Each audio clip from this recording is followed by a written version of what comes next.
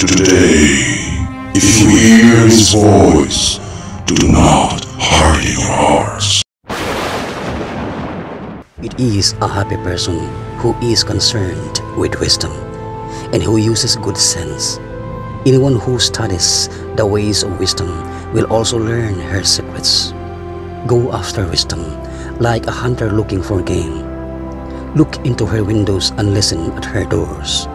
Come as close to her house as you can get, and you will have a fine place to live. Build your home there, safe beneath her protecting branches and shielded from the heat.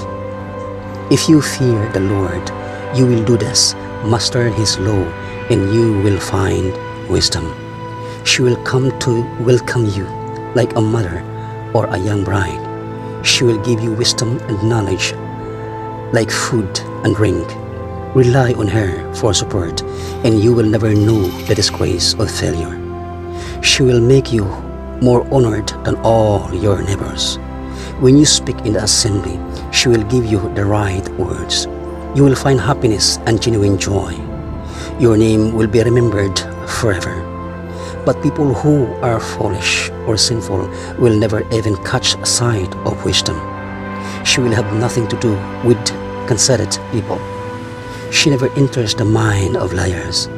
It is not appropriate for a sinner to sing a hymn or praise because his worship is insincere.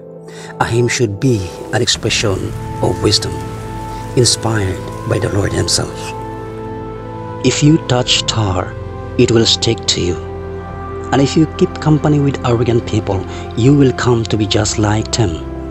Don't try to lift something too heavy for you, and don't keep company with people who are richer and more powerful than you. You cannot keep a clay pot next to an iron kettle. The pot will break if it hits the kettle. If a rich person wrongs someone, he can afford to add insult to injury. But if a poor person is wronged, he is forced to apologize for himself. A rich person will use you as long as he cannot profit from it. But when you need him, he will leave you helpless. He will leave you as long as you have anything, and he will gladly drain you dry. If he needs you, he will trick you with his smiles and cheerful, kindly words. Do you need anything? He will ask. He will feed you until you are embarrassed. Finally, when he has drained you 2 or 3 times over, he will laugh at you.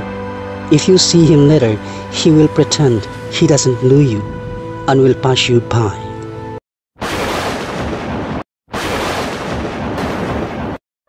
Ask, and it will be given to you. Seek, and you will find. Knock, and the door will be opened to you. For every who asks receives, the one who seeks finds, and to the one who knocks, the door will be opened.